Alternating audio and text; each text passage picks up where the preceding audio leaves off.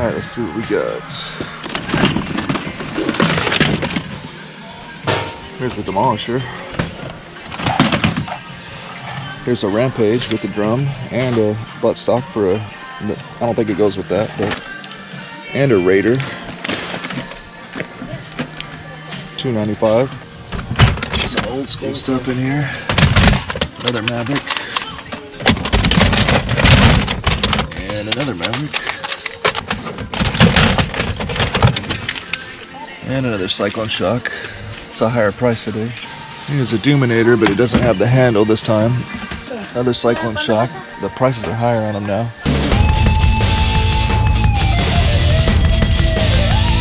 Hey guys, Trent here coming at you with another video. So today I've got a GoodWill pickup of some original Nintendo NES I want to show you for my collection and some for resale. We'll sort through that, and then I got my Friday thrift store pickups. Pretty good stuff, so we'll check that out as well. So if you're new to my channel, welcome in. My name is Trent. I'm a part-time reseller on eBay. I do it for fun and profit, and I take you along for the journey, so please hit that subscribe button for more great videos in the future. Okay, so I went in on some GoodWill auctions for original Nintendo, which is something that I'm a big fan of. So when original Nintendo got mega popular, I was old enough to be like a little fanatic about that stuff. So I won 2 lots. Turns out it looks like they came from the same collection. They just, I hate how thrift store or, you know, auctions do that. They break it up. Why can't they just do one big awesome lot, you know? But, so first off, from the 2 lots, there was about 10 dust sleeves that I got to clean up that I'll be adding. You know, the ones that have the Nintendo official logo on them, I usually resell those because they get decent cash. They get more cash than the non, well, let me show you.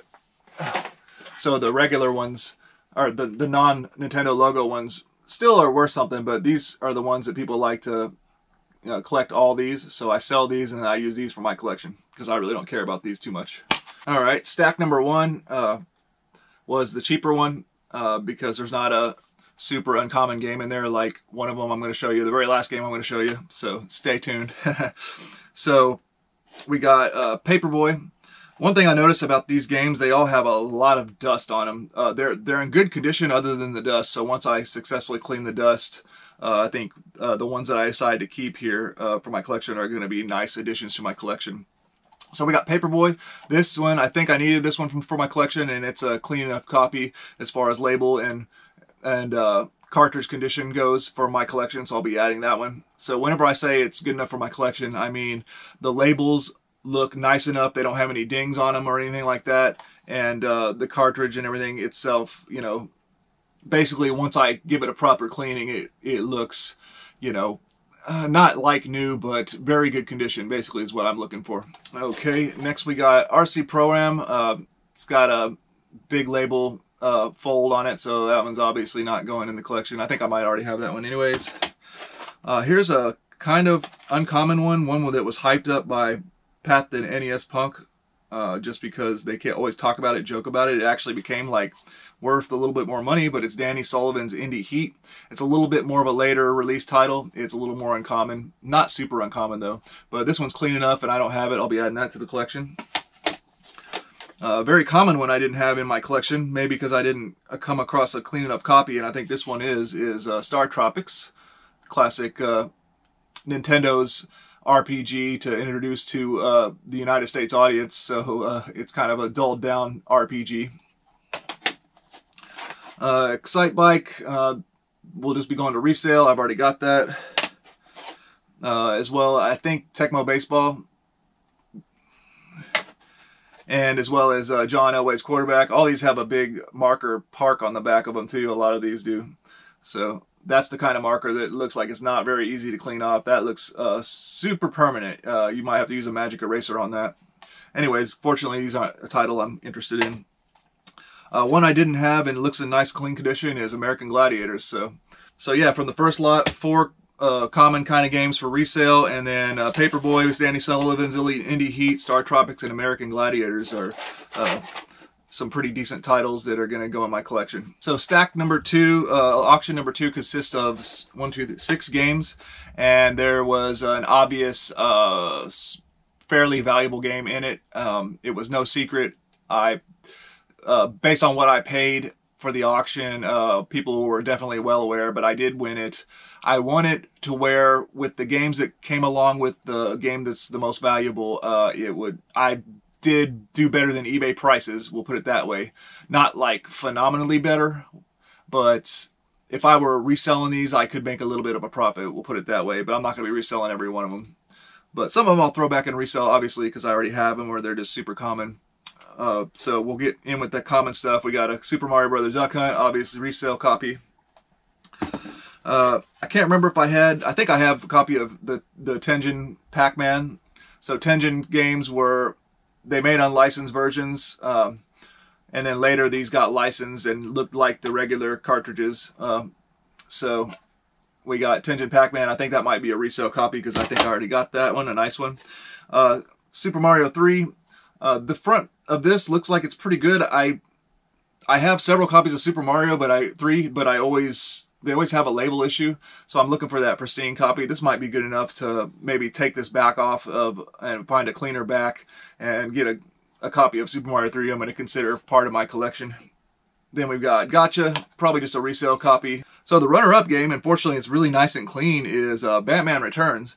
Batman Returns is close to a $20 game, about that by itself, and this is a beat-em-up game. It's pretty fun. Not the most famous beat-em-up on original NES, but glad to have it in the collection. I've had it in the collection before, but I sold it in the past. So add this one again, a nice clean copy of Batman Returns. Okay, so for the grand finale of the pickups, the GoodWill auction, it's no secret that this game it's uncommon because it was a late release in original Nintendo's lifespan, and that is DuckTales 2. And this is a very nice copy. Most of these times, these games are going to be very nice condition because they were, again, released late and probably not played a whole lot. And so, see if you can get that. The back looks great. Everything on it looks clean and pristine. So I paid a premium price for this stuff, but I'm not disappointed because this is a very nice, clean copy of DuckTales 2. This is about approximately about $150 game. So it now becomes my most expensive original Nintendo game currently. So yeah, adding to my original Nintendo collection, that's going to put me back over 100 different clean cartridges, clean titles that I consider part of my collection. So now let's get into some eBay pickups. Got a couple interesting non-NERF things today. One of them is this vintage Unisonic 21 Blackjack. It's a calculator / blackjack game. There was no price on it. They ended up letting me buy it for $1.95. I just have to look this up. It looked like it might be worth some money. I have to test it out. It takes 3 AAA batteries. Pretty interesting looking little thing. I haven't tested it, but hopefully that works out and it'll be a cool little item. Then I picked up a pair of, I believe they're women's Keen outdoor trail shoes. The boot, kind of like the higher ankle boot style. Keen is a pretty decent brand. Usually they're valued pretty cheap and they sell for decent cash. I feel confident I could flip this for like a $30 sale pretty easily. They're in pretty nice condition, and yeah, I paid only $5, so I think I'll be okay with those. Okay, today I picked up some toys. Bag was $4.99. What they are VTech smart cars, or smart wheels is what they're called. I've sold these before. It's kind of pricey. There are 2, 4, 6, 8 of them in there, and they all look like they're nice. And I do have 1 or 2 extra over here from previous stuff that I'm going to add to it and see if I can make hopefully like a $30 sale again, but you know, it might be a little bit less. We'll see. When it comes to little kids' toys, you know, parents are trying to get the absolute best rock bottom deal, you know, because the kids don't care too much, you know, exactly what it is that they're getting, I think, because this is for like little kids.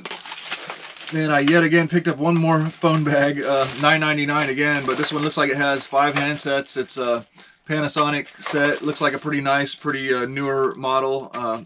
So picked that up for $9.99. But 5 handsets, you know, we'll say $2 a complete handset with charging cradle. That's not too bad investment whenever I'm making $15 to $25 sales on them. Oh yeah, before I get into my NERF stuff, I'll also mention that I did drop into Goodwill on the way home and didn't find much, but I found 2 video games. One of them is Mario Kart Wii. I think this is around a $20 game, and this one was nice with the manual, and it even had an extra Wii Sports disc in there. These games were $3 a piece, so Mario Kart Wii, nice copy. I think I can make about a $20 sale on that.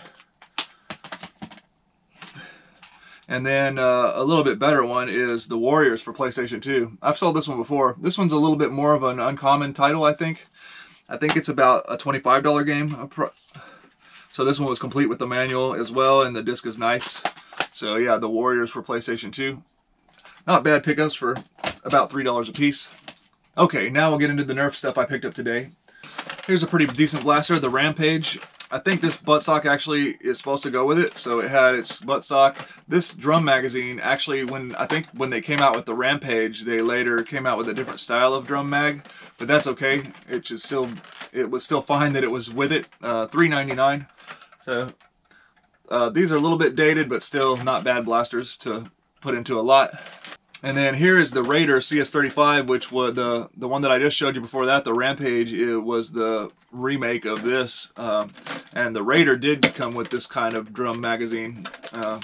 It originally didn't have a buttstock either. But I have another blaster. I'm going to take the buttstock off, and I might sell the Rampage and the Raider together with 2 drum magazines and maybe a couple small pistols or something, and make a lot like that. This was $2.95. So these are worth to buy, in my opinion, just for the drum magazines. Then for $2.95 there was a Demolisher 2-in-1. I threw a magazine in there that I found off of another blaster that was undesirable, and it had this buttstock already attached to it, but I'm going to take it and put it on the Raider. So, but I like the Demolisher 2-in-1. I like picking it up, even though it almost never has, and it still doesn't have the little rocket that's supposed to go here. Loose pistol blasters I picked up today. There's one Maverick. It looks like it's functioning good enough.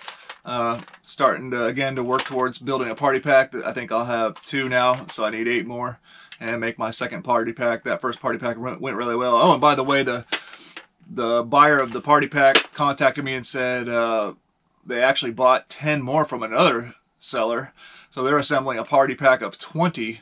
And they wanted to know where I got the darts, because they wanted to get the exact same darts. So I gave them the link to the eBay where I bought the 1,000 NERF darts. So if they wanted to get that, so it sounds like they're gonna have a major NERF war at their house. Then there were 2 Mega Cyclone Shocks, but I noticed that they're starting to raise the price, or they raised the price on these 2 at least. They were $2.99 instead of the normal $1.99.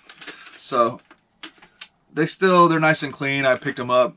I almost considered passing on them just for over $2, but anyways, these sell pretty good in lots as well.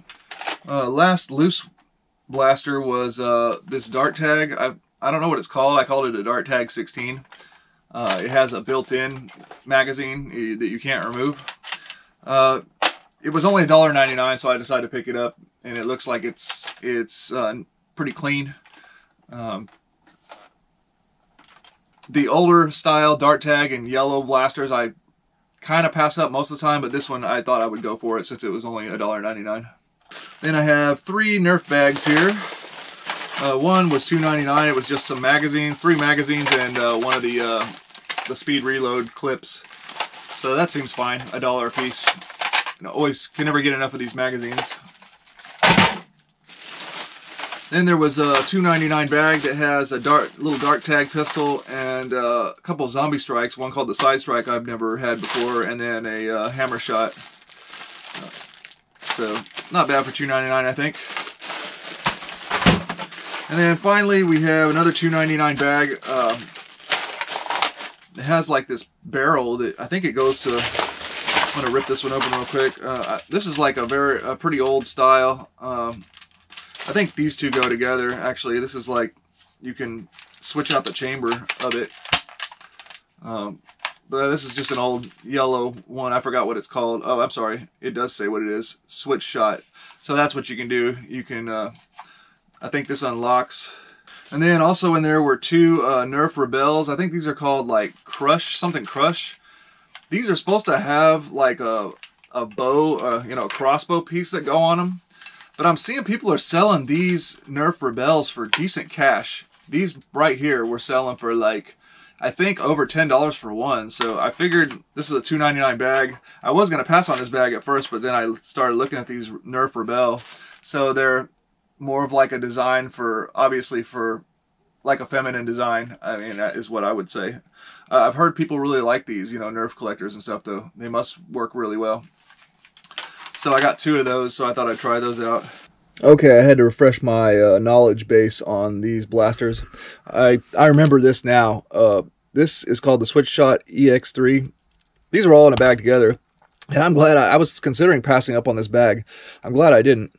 Not mainly because of these, but this here is a Switch Shot. This is made to switch out. You can switch out the barrel with and put in a Wii controller instead. That's what it was for. Now I remember this. It's been a while. It's from 2008. You could get a couple of these together and you can make a pretty decent sale. So I'm just going to hang on to this one for now. And it had another barrel for whatever reason. But anyways. And then these are NERF Pink Crushes. The Rebel series. Like I said, like for girls basically, feminine. One thing I noticed, I tested both these. They fire very well. And they fire... For these little single shot pistol blasters, they fire very hard. I think that's a reason why people want them. That's one of the reasons, but I think this was an Amazon exclusive. And so I got 2 of them. I saw 2 of them sold for $30, just like this. They're supposed to have a little like crossbow. It's just for looks, actually, but a little crossbow piece that goes on the end of the barrel. But somebody sold these like this, just like this, without anything else, exactly like I have it here, for $30 plus shipping. So, yeah, it turned out this is a really good one to be on the lookout for. It's uncommon because I guess it was an Amazon exclusive. NERF Rebel, and this is called the Pink Crush. Recently in a pickup, I showed you I got these Paw Patrol figures. I put them on auction for $15 free shipping. Didn't sell. And then I've had these Paw Patrol walkie-talkies and Paw Patrol vehicles listed together for a long time. That sale wasn't happening either. So I ended both listings, or didn't relist the figures on auction. Ended the listing with the vehicles and walkie-talkie, and I'm going to combine them together and see if I can make... before I was trying to get $30 for the lot with the vehicles and the walkie-talkies. That wasn't happening. So... maybe I can make a $35 to $40 sale by adding the figures in, and I'll still be in the profit. So we'll try that out. I'm going to make this into a bigger lot, combine these into one listing. Well, I hope you enjoyed the video, guys. Please like, comment, and subscribe. Let me know about any interesting tips, tricks, finds, or just leave me a comment to say hi. I always appreciate it. Hope you enjoyed, and have a good day.